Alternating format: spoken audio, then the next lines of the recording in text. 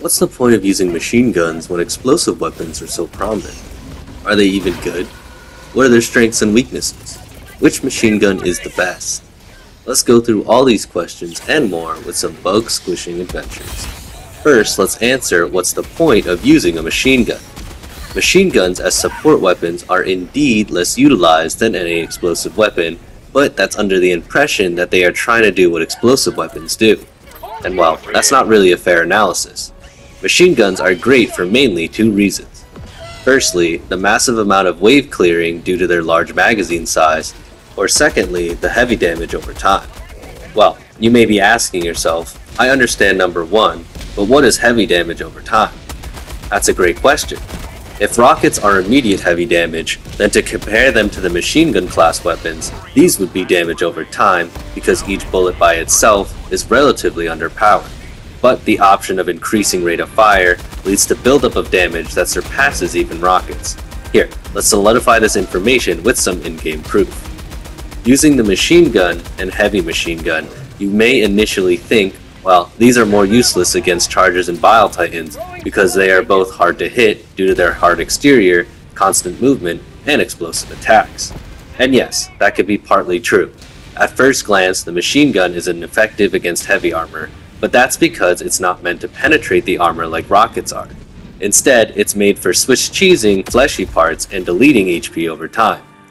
On chargers, there's a small area under their belly that takes full damage to HMG shots. And you can see that the entire armor becomes ineffective if you shoot this area, and it also can be reached from the sides of the charger. And of course, melting through their butt is always an option. This will work well with the HMG and machine gun support weapons, however, this in concept is easier done than in practice. So honestly, it'll be easier to equip anti-tank stratagems like the rail cannon and 500 kg bombs to get the jobs done. To answer our next question, are they good? We need to take a look at their strengths and weaknesses. The Stalwart is a nice choice for clearing bug swarms due to its massive magazine size, walking reload animation, and a low recoil. This weapon excels at destroying any and all bugs medium armor and under, though it fails to take on medium armor straight on, so you'll need to aim precisely if you're going to be attacking armored targets, though with a magazine size as large as this one, it's not a big deal to adjust your aim while you continue to shoot. The machine gun is actually a pretty solid choice and it has a perfect balance of damage being able to hit through medium armor, and magazine size having over 150 bullets per mag. It'll be a better option in my opinion to the Stalwart due to it having more power and still a decent size ammo clip to keep light infantry off your player while decisively killing medium armor enemies quickly. It still does struggle against heavy armor targets, but it can kill them if aimed at the fleshy parts. This is actually a bit better against chargers and bile titans than the heavy machine gun is because you can actually seem to get more damage over time with this weapon.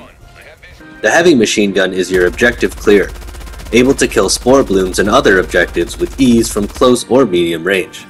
Its short clip of only 75 bullets per magazine will be a bit of an issue in terms of clearing mobs. Paired with its extensively long reload animation, this weapon struggles a bit in both departments. However, it can clear out medium armored enemies very effectively and can decimate smaller foes in a single bullet. The strange thing about this weapon is that the Stalwart and heavy machine gun both take 1 resupply to fully restock, while the machine gun will take 2 resupplies to fully restock. This seems like a glitch that'll need to be patched, but it's important to keep it in mind so you're prepared to waste ammo reloading this weapon if need be. Now, the most important aspect of using any of the machine guns is to master the RPMs. Now I'm sure most of you leave it where you find it, and those that actually adjust the RPMs will do it once and forget about it. But that's where you're missing out, as the machine guns tend to waste more ammo than necessary due to their high damage output. It's crucial to adjust their damage according to your situation. Set the RPMs to the lowest setting on machine guns and heavy machine guns to maximize the amount of time you have shooting these weapons and minimize the time you spend reloading them.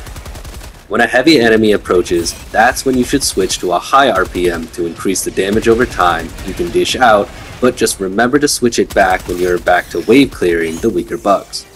This was something I found incredibly useful, and yes, it's more active and takes more effort to keep switching between the fire modes, but the results are well worth it. If anything, it makes these weapons start to shine as you'll spend more time fighting and less time reloading because you're not overkilling your enemies.